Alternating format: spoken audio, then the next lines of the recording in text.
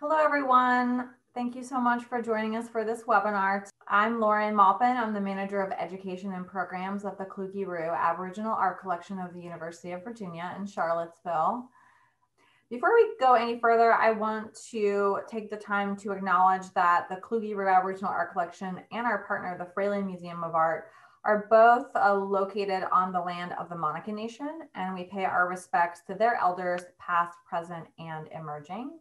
And since we're all joining from locations around the world, I want to acknowledge the indigenous nations where each of us are located. And I encourage you, if you don't know who those people are, that you find out and that you learn about them and their art and their culture.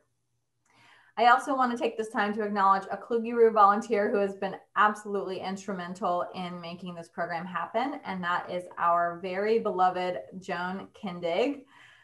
Joan has been volunteering at Kluge-Ruhe for, I believe, 6 or 7 years now, and is a notable individual in the world of children's books. She was the one who connected us with both Christy and Henry, and I know she's thrilled that they're participating and getting connected with Dub as well. So we're so grateful for your help, Joan, and for your ongoing loyalty and support of Kluge-Ruhe. I'm going to pass it off to my colleague, Lisa, who's going to introduce our program today. Great. Thank you, Lauren. My name is Lisa Jevak, and I am the assistant to the director and special projects coordinator at the Fralin Museum of Art. And I want to welcome you to the 5th webinar in a series where the Fralin Museum of Art and the Kluge-Ruhe Aboriginal Art Collection, which are both museums at the University of Virginia, are investigating art forms that don't typically show up in the museum. We felt that there are all kinds of art forms that are culturally dense, deeply tied to identity, and formally and technically complex that deserve our attention. Often these are taken for granted because they are part of our daily lives and aren't set aside or labeled as deserving our full attention. So each speaker is going to speak for about 5 to 10 minutes about their own relationship with the world of children's books. Then we have a few questions that apply to all the speakers, which will help guide a discussion. And then we'll open it up for a live Q&A. And that is where all of you can use the Q&A feature to type in a question, and we will go through those. We will do our best to get to as many of your questions as we can, as time allows. So without further ado, we want to get started and give our speakers, our panelists, an opportunity to tell you about themselves. And our first guest is Henry Cole. Thank you, Lisa. Hi, everybody. I'm speaking to you from Fort Lauderdale, Florida, where we're having a giant thunderstorm, which is kind of exciting. I was asked to talk a little bit about why I'm passionate about what I do. And I thought about that for a long time this week. This week I was out in Kansas speaking to schools. I spend a lot of my time talking to elementary schools about being an author, being an illustrator. It's one of my favorite things to do. I have a background in teaching. I was an elementary school science and math teacher for about 18 years. So I love speaking to kids. So here I was for the first time after the whole COVID thing. I was out in rural Kansas speaking to kids, and I had a wonderful time out there. But I was on the plane coming back last night, and I was thinking, okay, what am I passionate about? Why am I passionate about anything? And then, wouldn't you know it, to answer I get this email. It was like, oh, this thing was sent to me. This came right out of the blue today. Hi, Mr. Cole. You probably don't remember me, but back in 2006 or 2007, I was like, no, I don't remember 2000 this morning, you know. She says, you came to my elementary school. Okay, so what is that, like 12, I don't know, how many years ago?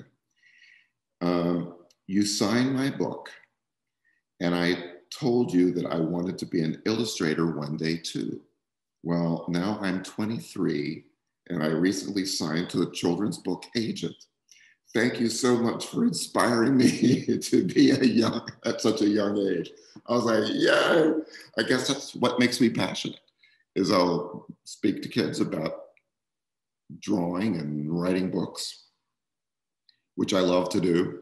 And I think when I'm in front of a group of 200 kids and I'm jumping around and sweating through my shirt and getting excited about that, I think it maybe some of that rolls off onto kids who were thinking of maybe doing the same thing someday. I hope so. I am fortunate enough to have grown up on a farm in Virginia where I was closely in tune with the outdoors. I loved exploring the woods and scooping up things in a jar in the creek or the pond. And that formed so much of my interest in, I hate to say interest in nature, but interest in things that grow outside and live outside and outside of my world. And I think that's my biggest fear of kids today, is that they are so detached from the outside world. A lot of them, they live in very sterile environments that don't allow them to explore and dig and create outside. And I'm sorry about that. I am also fortunate to have had siblings. I'm the youngest of 5, and I had 4 older siblings who were very interesting people, and we did things outside a lot, and I followed them in their adventures that they did.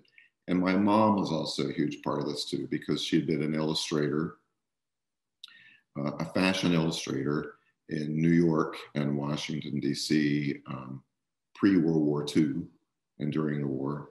And her ability to draw and illustrate, especially portraits, I think had a huge influence on me and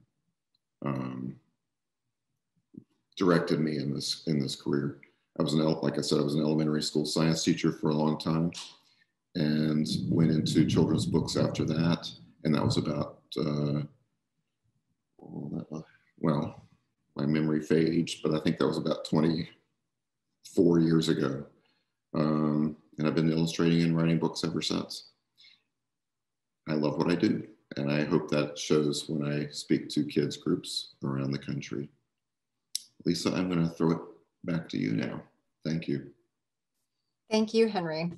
And I love the story about the email. That was perfect timing and very, I mean, that never happens, right? Very sweet. Yes. So sweet. All right.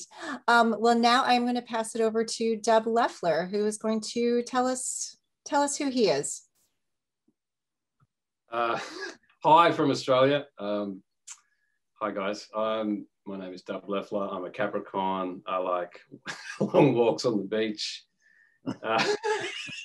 Yes, I'm an author and illustrator. I'm an occasional author, primarily an illustrator, and I've been illustrating for about 20 years.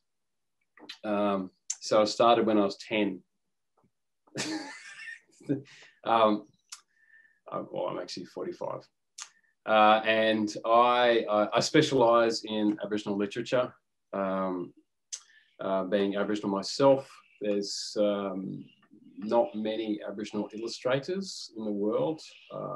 I can count on both hands, so there's probably about 10 in the country, maybe. And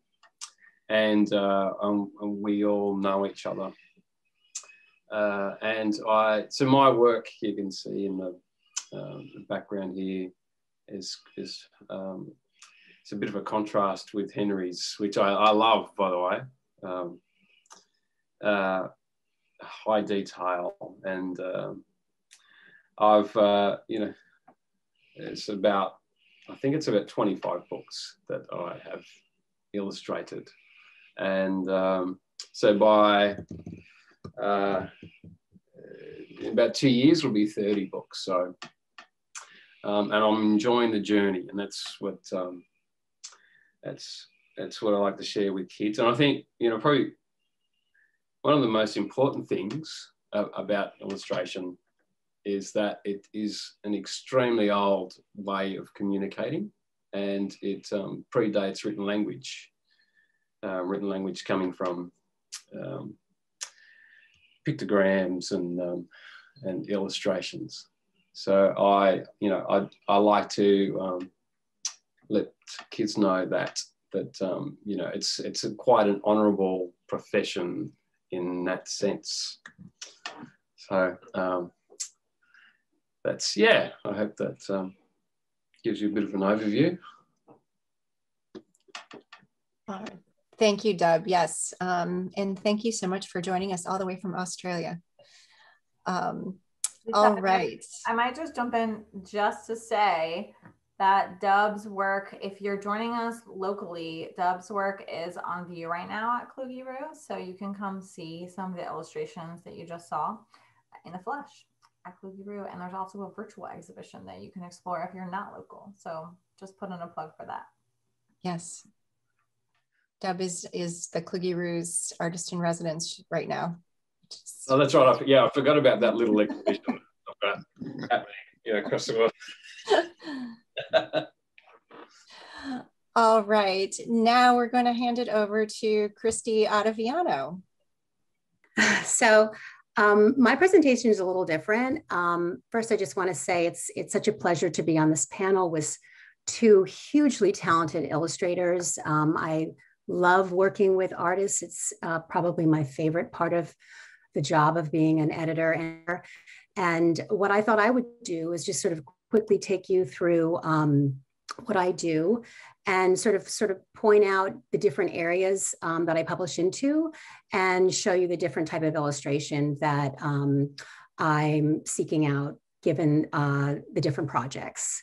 So I worked for 28 years. I started there and I just left in November of last year and moved my imprint over to Little Brown and Company. And I brought with me two of my staff members from Macmillan. And it has been a wonderful experience to work with the team at Little Brown. I'm a generalist, so I publish picture books through young adult fiction as well as nonfiction. And I thought I would, like I said, just go through and tell you a little bit about the different genres I publish into. So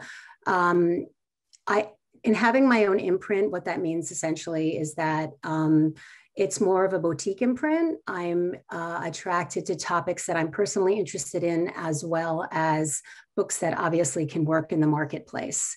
My background is in education, so I know the curriculum, the national curriculum very well, and I'm always looking for opportunities to publish into this space. Looking for books in the preschool market that explore childhood milestones, counting books, first experiences. And as you can see, the illustration, in these covers, very bold and graphic and colorful for the young readership. I'm also all about building programs for my authors. I've worked with many of the same authors for over 20 years.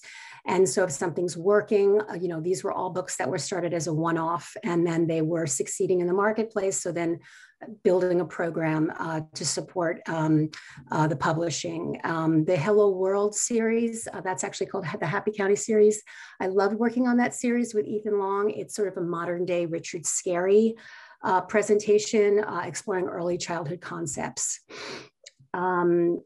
Again, my backlist is all over, exploring curriculum connections, whether it's STEM content, books about the seasons, books about inclusivity, geography. My passion area within the picture book sector is really biography. I do a lot in this area and really built a program at Macmillan for picture book biography. And as you can see, very different illustration across the different jackets. The subject matter always inspired me to seek out a particular artist for a different subject matter. The book on George Ferris, George Ferris invented the Ferris wheel as we know it. I was looking for someone who could do period really well. And he did an amazing job. He was a terrific researcher. And then the book right near it, Pascal and Collect 200, that was a book on the game Monopoly. I was eager to use him because he did, again, so much thoughtful research. And he was just amazing with his period detail. I have a real fondness for art and music history, and bringing that to children. I feel it's just such an important, it's important for us to introduce young children to the arts. And so I really love looking to explore biography in different ways. When I was growing up, a lot of biography was very chronological in approach. I think now we are trying lots of different things. The book on Ansel Adams really just explores a slice in his life as a child. By today's standards, he would probably be diagnosed with Asperger's or on the spectrum. And at the time, his father knew he couldn't learn conventionally like other children. He gave him a camera and let him go explore nature. And Ansel Adams, emerged from that. So I love sort of trying to find ways to tell these stories and hire illustrators who can really capture the essence of the book. That book was all done in collage art. I just finished up the book on Leo Fender before I left Macmillan. And this is a book about Leo Fender, who invented the electric guitar and really ushered in rock and roll as we know it. And I just have to point out this wonderful fact that I think kids will love. He didn't know how to play any instrument. He did not play the guitar, yet he invented like one of the most important inventions of the last century. As you can see in some illustration here, the artist was paying homage to, in the case of Wendell Miner with Edward Hopper, Gabby Swiatkowska. Really, I wanted someone who could sort of bring Mary Cassatt's work to life. So again, lots of decision-making going into, trying to choose the right artist for a particular project. Women's history is my complete passion area, and finding a lot of hidden figure stories that we can bring to children. Counting on Catherine is about Katherine Johnson, who saved Apollo 13, Marie Tharp in the right corner. She mapped the ocean floor and never got credit for it. And she had a lot to do with, the way we look at plate tectonics today. And a man took credit for her work up until about 15 years ago when her story became known. So I'm really interested in exploring, again, a lot of these hidden figures. In the case of An Equal Shot, this was such an interesting book because it was a topic I pitched to an author. It's about Title IX, the legislation for Title IX. And the challenge was, how do you illustrate a book about a law? And I loved working with Dow Fumurik, and I really felt like she thought conceptually, and she did an amazing job bringing that book to life. Nature and science, also areas that I love to publish into.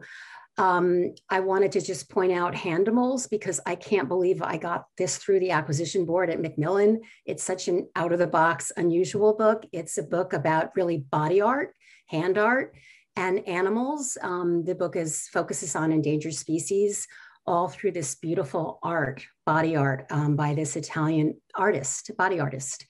So that was really interesting to work on, and it's working as a gift book right now, and I'm thrilled. Picture book character and humor. I think whenever we ask people what their favorite books are, so many people call to mind, books with characters in them, Madeline, Olivia. And, I think character plays such a strong role in children's books. And as publishers, we're always looking for wonderful characters that we hope can live on in more than just one book. And a lot of these illustrators, for instance, The Very Inappropriate Word, and It's Not Easy Being Number 3, these are professional cartoonists who have also turned their eye to children's book illustration. Tough Cookie Eddie Hemingway in the corner also has an animation background. And I think that all those sort of like background details add so much to their work. I just wanted to sort of talk about the fact that, I get submissions and I love working traditionally that way. I also love getting to know my authors and knowing what their interest areas are so that I can sort of help them come up with new ideas for stories. I do work with a lot of author artists, so always looking for their next project. But I also like to pitch ideas. And if there's something that I think, and I already mentioned the Monopoly book. I was following a story in the New York Times about the landlord's game, which was really an early version of Monopoly. Charles Darrow, who actually got the credit for inventing Monopoly, had bought the patent out from Elizabeth Magi, and for $500. He bought it for $500. And he tweaked the game a little bit, and he became a millionaire. So this story is really a women's history story, and set the record straight. I was also recently following the story about Kavan, the elephant who was alone in a zoo in Pakistan and not doing well. And a veterinarian got word of this and tried to help him. And then Cher got involved, and the story went viral, and he got moved to Cambodia. And it's a happy ending. He's around other elephants. And I was so inspired by this story that I pitched it to an author I had been working with, who I knew loved animals. And I also put an illustrator on it who I knew adored animals and actually contributes to an elephant charity. I didn't know that at the time, but so that has sort of a really sweet ending.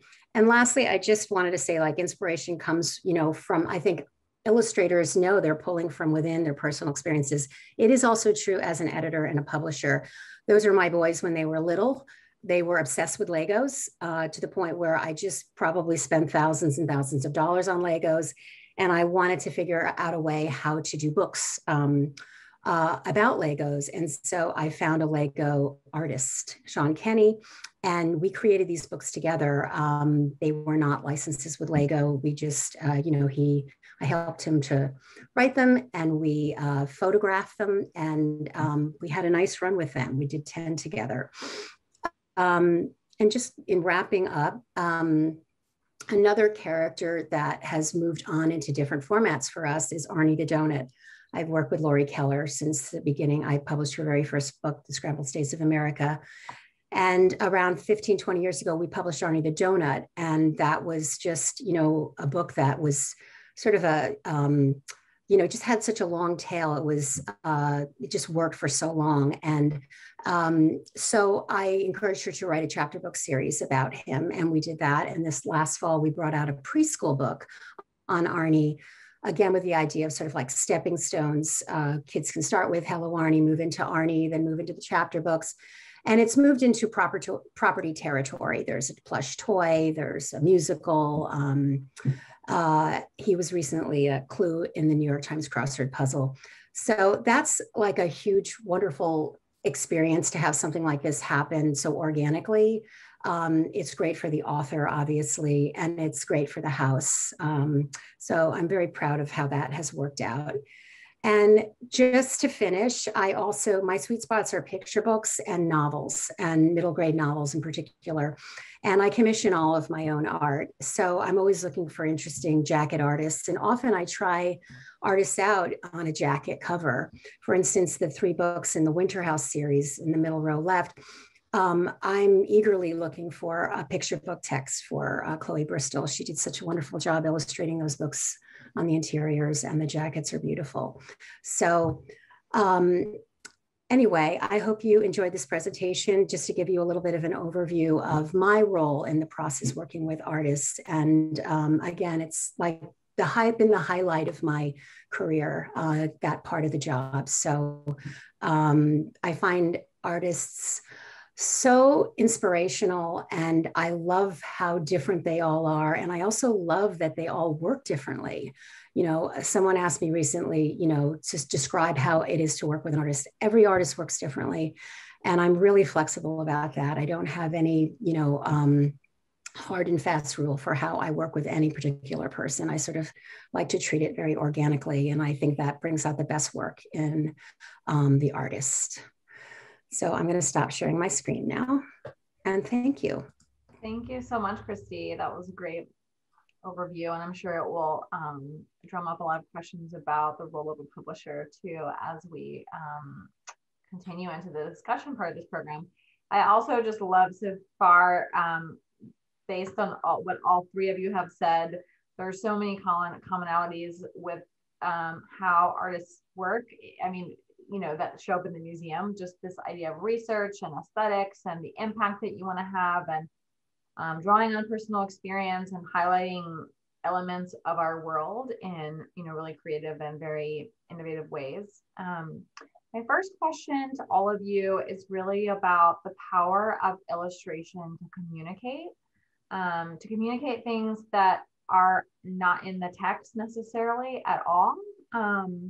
And sort of that extra learning that happens just through the illustration itself. But also, there are many circumstances in which, the children who are one of the primary audiences are not able to read yet. And so what they are obviously being read the story, but they're really being immersed in that visual world. So can you each maybe talk about that ability for illustration to communicate something maybe beyond the text itself, and how that informs what you do? Well, I'll start. I've done several wordless books because sometimes I think, when a book is written and illustrated, it's all done. So you get to read it. But other times I think, well, what if there are no words? And so part of your job is to come up with the words for the story. And I love that idea that a kid is turning the pages and there's some sort of dialogue going on, and imagining what's being said and done in the pages. The tough part is that you have to create a sequence of events without the words. So the pictures from page to page have to flow and tell the story. And the other part of that I really love is you're looking at a picture in a story and you're inferring things that are going on, or you're inferring by the expression on their faces, what's going on, the characters' faces, what's going on. Inference is a big deal. And we all do it every day. So it's really fun for a kid, an 8-year-old to be inferring things from the pictures that you've created. I get a big charge out of that. I love that idea. No words, but a story's still there. It's sort of like the reader. I mean, it'd be interesting to hear what you guys think of that. We finish a book, or we finish it to a certain point, and then the reader they complete the story in a sense. Do you guys get that? Do you get that notion that because they will either, keep creating the world that you've shown them a little bit, and they'll often, see things in it that you didn't realize. Mm-hmm. Do you guys get that? That they will, because they'll start making their own. They'll see a doorway in the story, and then they just go through it, and then they'll create their own world, and it continues. Is that what you guys think? I agree totally. Yeah.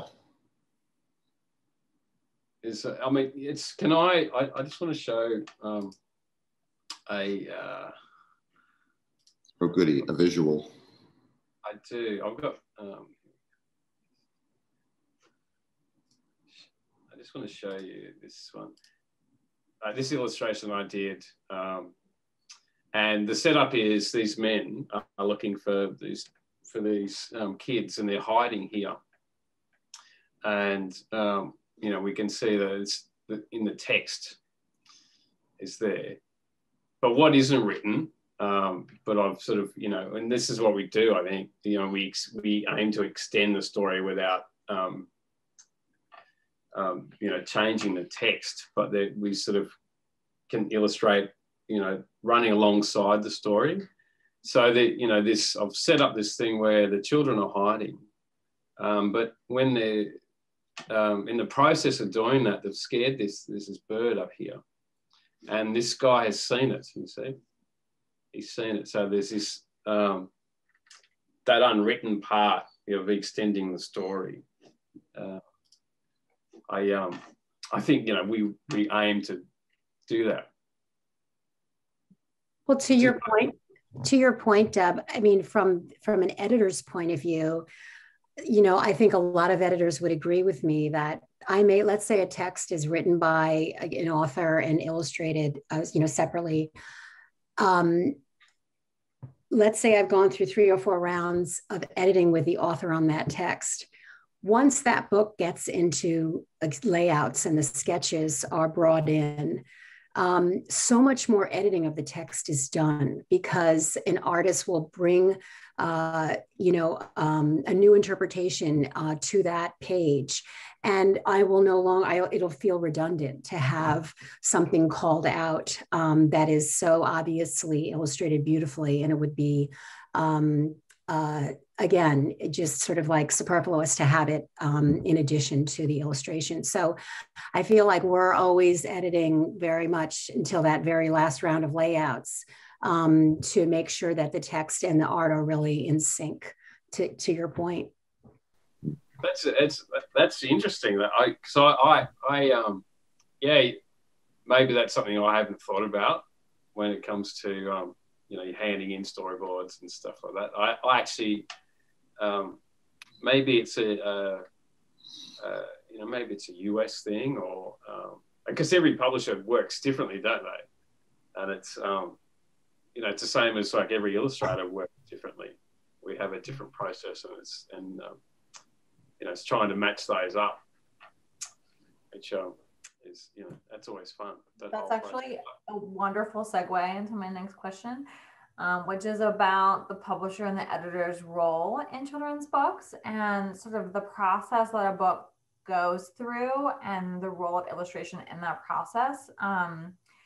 So my question is a little bit different for the artist versus you, Christy. I mean, I would love to hear, like, are there times when, for you artists, that the publisher really directs what direction you go, to what extent, you know, are you reined in ever?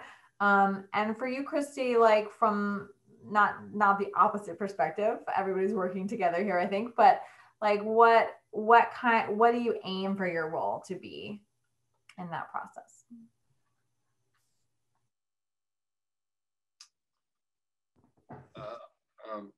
Are we all jumping in here?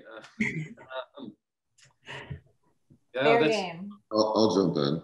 I'm working on a book. I'm just finishing up a book where I submitted a storyline, and now that I look back on it, it was a very thin storyline, but it had a good base to it.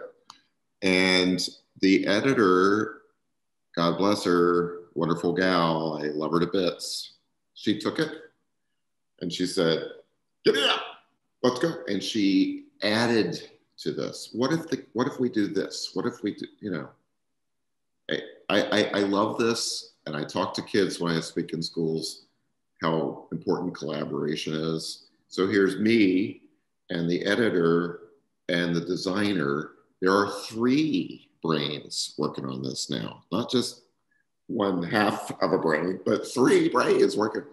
And so with 3 brains, all kinds of ideas come out. And in my opinion, it just blossoms into something better. And I know I've talked to other authors who go, "Oh my gosh, this is my idea and this is the way I want it." Often I just don't see it that way. I see it as a collaborative event, and wonderful things happen when we talk through it and make it even better than it is. I am so blessed in that regard. Especially I mean, do you find, you know, we as illustrators, you know, I was talking to some other illustrators at the Sydney Writers Festival a couple of days ago, that you know, we often treated as second-class citizens, yes. and because, you know, and because of that, we inherently know how everyone else works. You know, like, we know that we are part of a team. But there's that whole balancing act, isn't it? There's, like, you know, we can develop a little bit of an ego if we have some good work out there, but we still know that, you know, that the editor is important, the graphic designer is important. You know, we all highlight each other's work, and that's what we want to do. You know, Oh, that was good. That's a good storm. Yeah.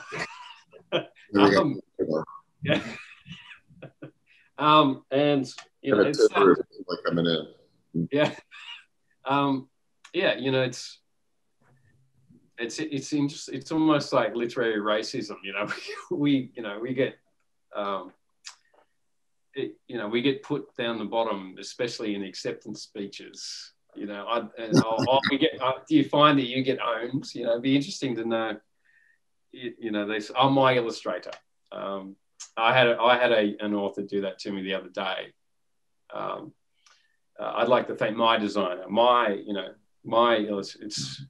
but we're all sort of part. You know, it's I don't know. It is what it is. It's always. What do you think?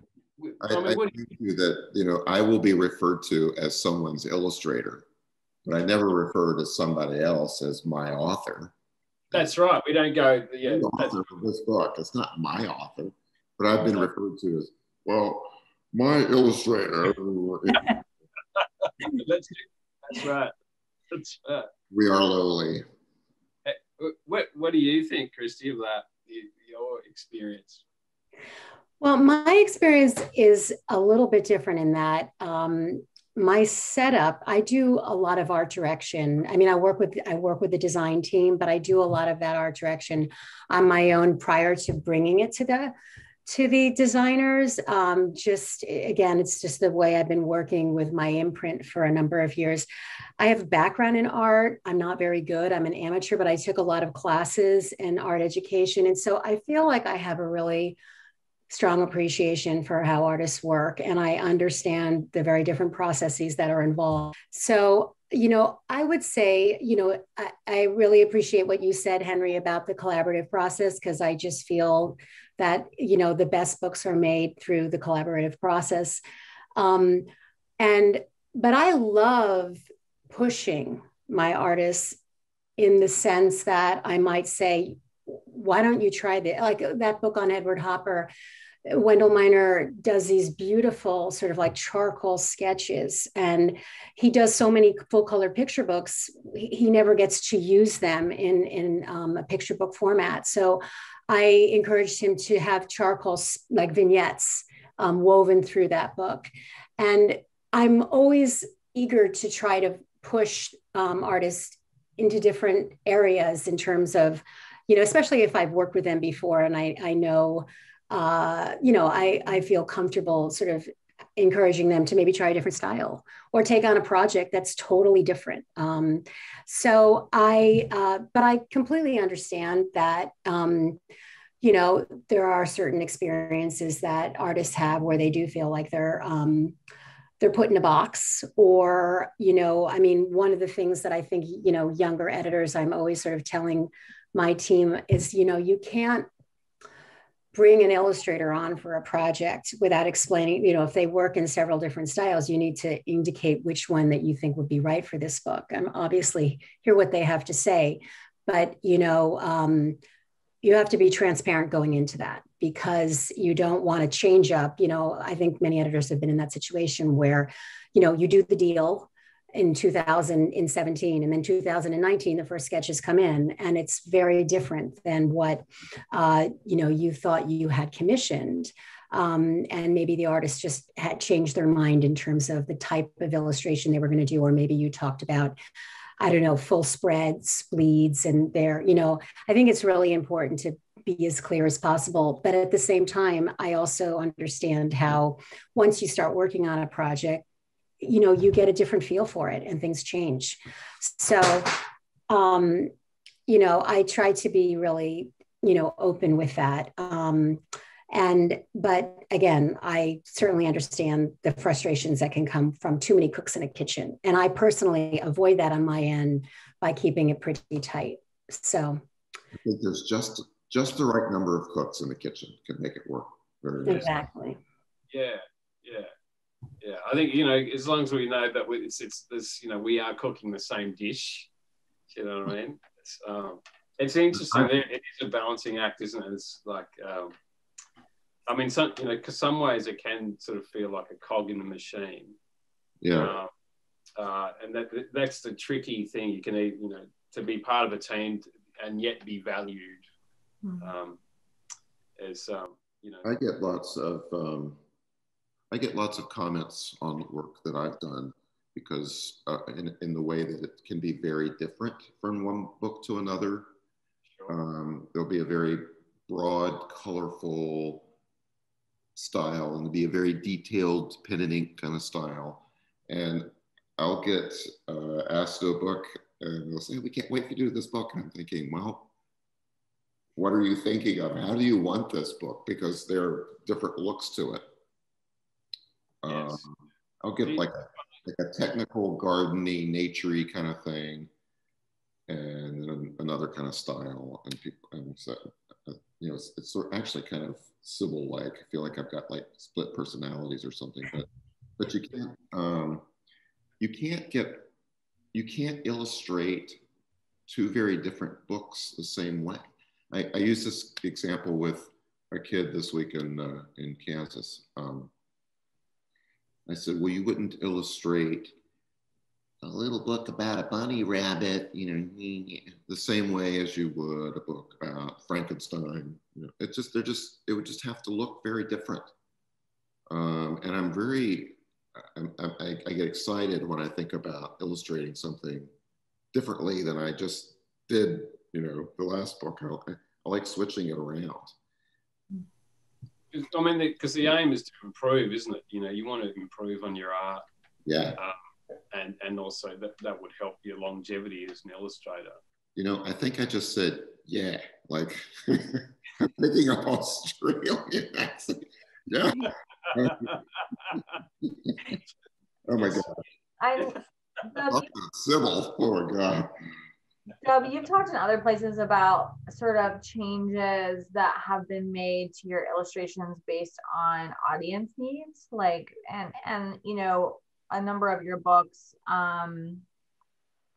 address rather deep traumatic histories of Australia, and I mean that the example that I've heard you tell elsewhere about that one image where it was too violent at first, or the publisher thought it was too violent, and then you know, that kind of pushing you to think about it differently. I think you've said in the past that really made it better in the end, or it made it more subtle or something. And that really speaks to what Christy was saying too about just, and Henry as well, about how collaboration and pushing can bring the book, you know, to the next level, which is really interesting and beautiful.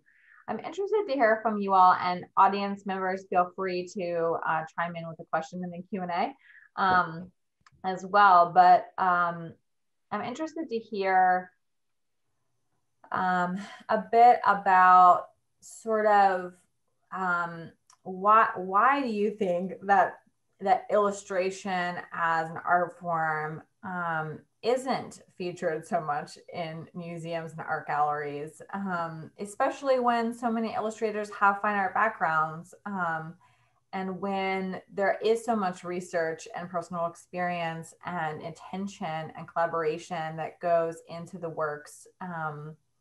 And then often, you know, one of the beautiful things about Dub's exhibition right now at Kluge-Ruhe is that, like, we get to see all of his sort of like playing with color to figure out what's going to work best. That all obviously gets cut out when the book is published, but there's this whole process there that is sort of hidden in the final product. So I'm just wondering, like, why do you think it's not thought about that way? Why do you think you know, certain, you know, these works are often not collected as fine art?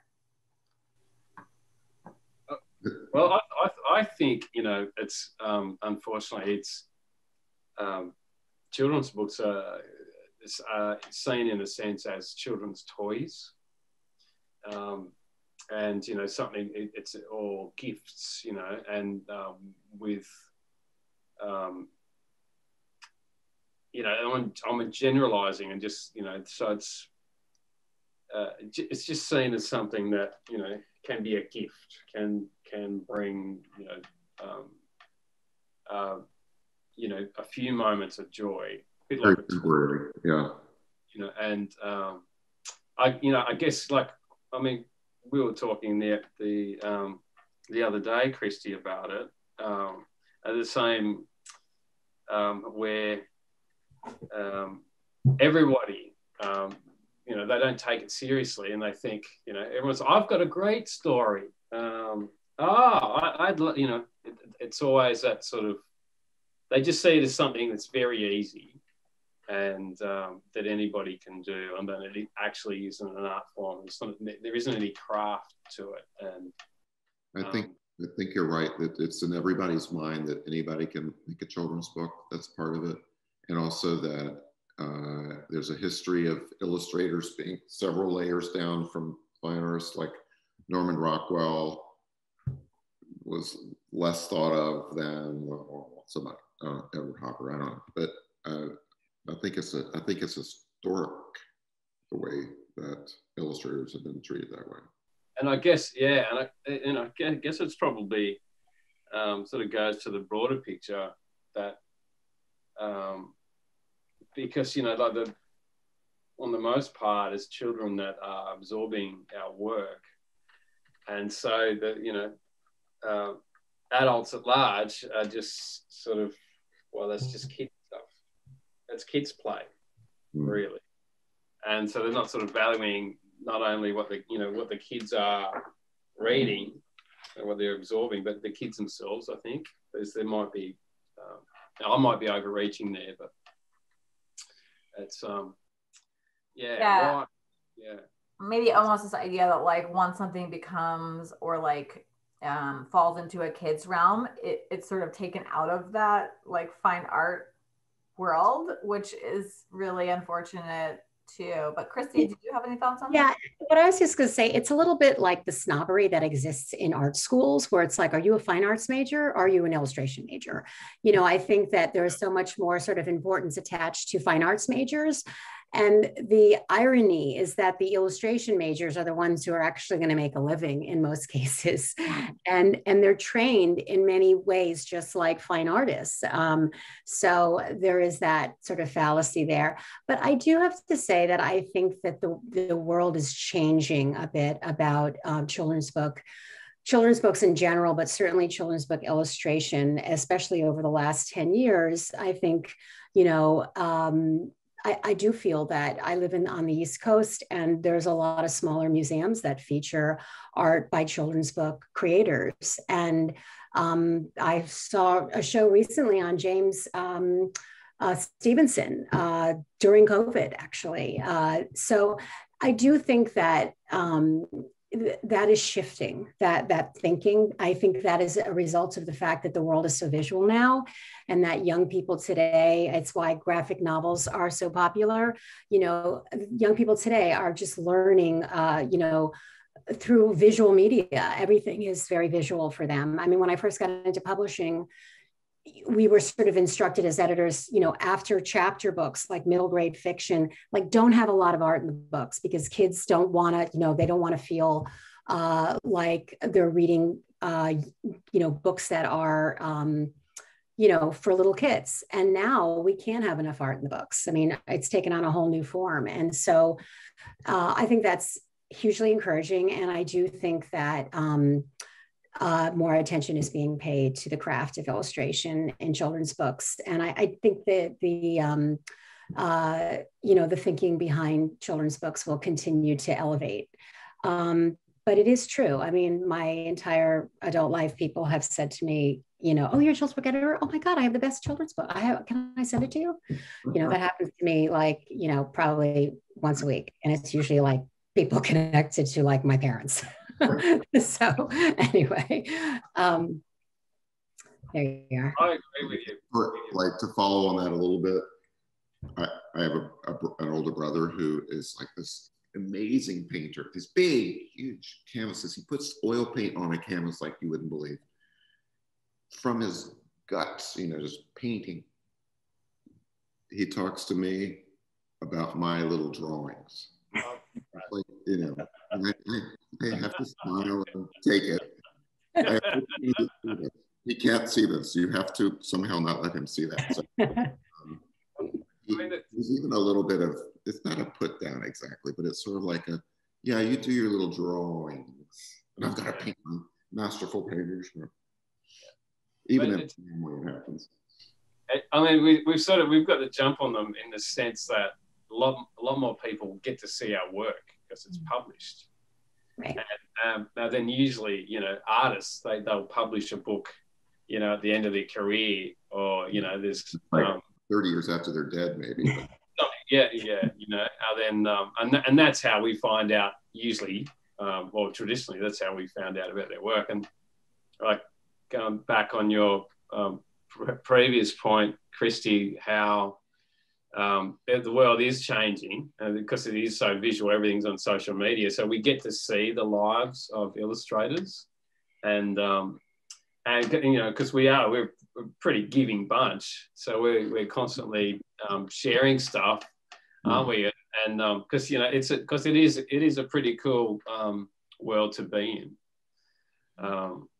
Whereas it's sort of, I mean, our artists have sort of had that all the time. They've had documentaries on them, particularly if they're controversial and whatnot, and they could sort of part of their aim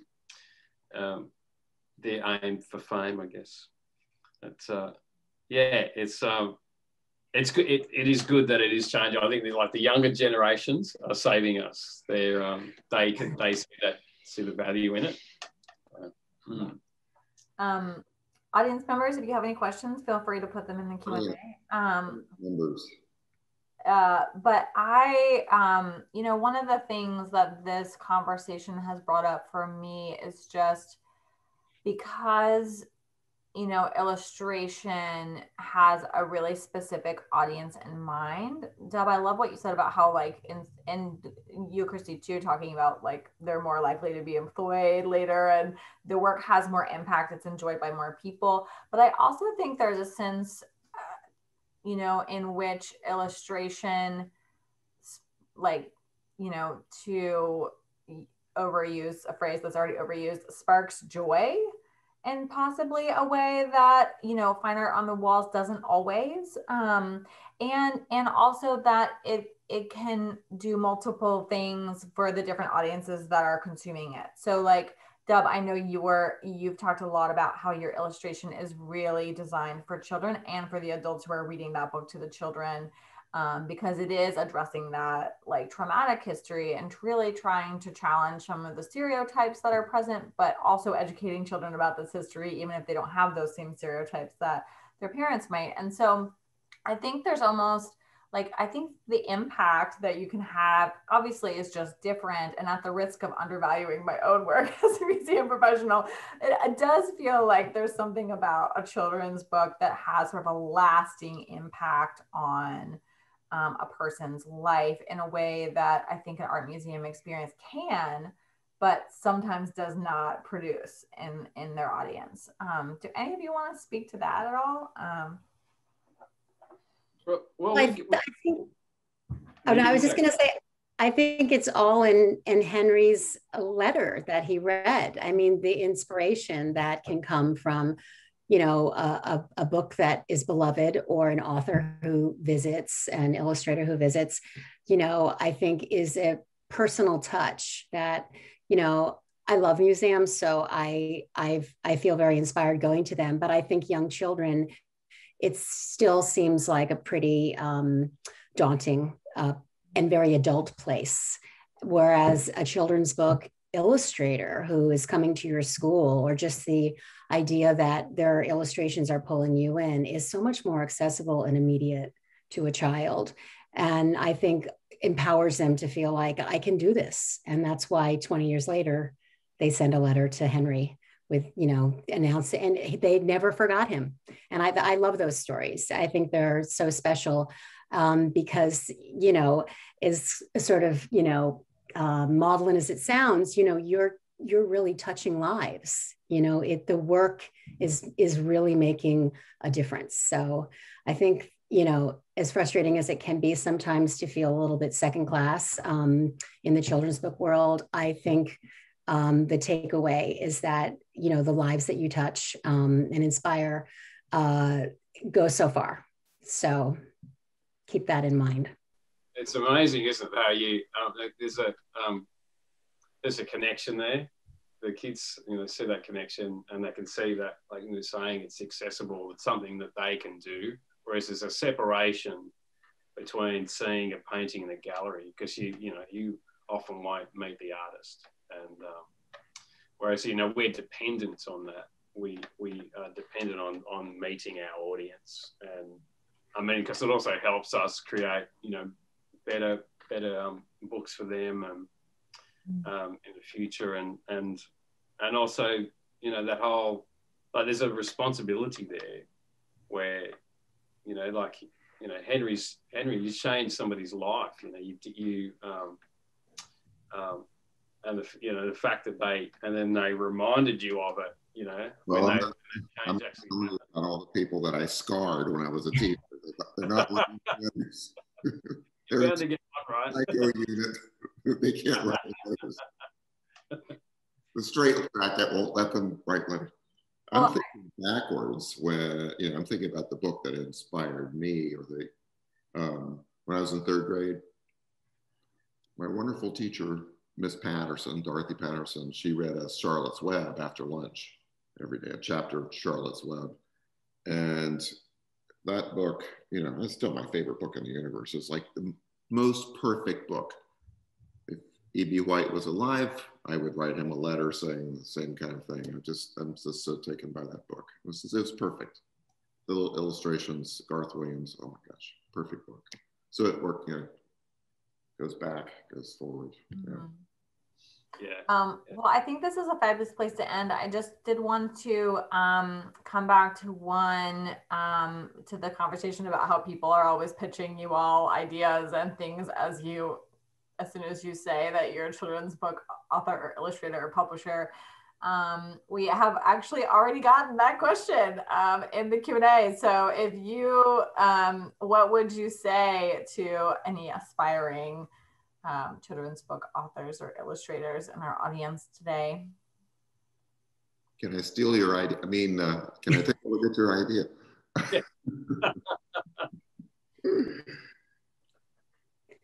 I guess you like connect with other illustrators, I think, and that's quite easy to do in this age, and especially on social media.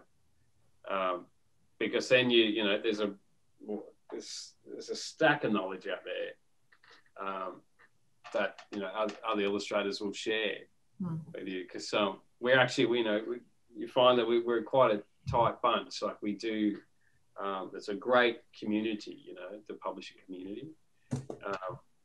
I think Christy is the one to answer that question. Yeah, I would say I absolutely think you should connect, with other illustrators for sure. Join a group if you can. There's also, this SCBWI, Society of Children's Book Writers and Illustrators, which is a great place to go to when you're first starting out, because it gives you lots of information on the publishing landscape. And if you're an illustrator and you're also dabbling in writing your own books, join a writers group. But definitely do your homework. I think a lot of that sort of cold call or cold sort of pitch, it should come from an informed place. I think when you're going to really, if you're going to take the time, take an agent or an editor's time, make sure that, you've done your homework, and also, look at the marketplace. That's also very important. Know what's being published. I mean, as editors, we get, every week we probably get 20, cute cat manuscripts or, fun-loving dog manuscripts. I mean, so pay attention, really read as much as you can. And again, read everything, read Publishers Weekly, really, if you really want to make it a career, be on top of it. Do the research like you would do it for anything else that you were interested in. It's different to fine art, isn't it? It's, it's illustration is different to fine art. That's very important, an important point too. Wonderful. Well, thank you all so much. This has been enjoyable. Thanks to each of you, Henry, Dub, and Christy, for joining today. If you haven't already, definitely check out our other art and life programs. We've done them on wine labels, on tattoos, on the art of plating food, and also on comic books. So a big thank you to all of you panelists and to Joan Kindig again. Guys, that was awesome.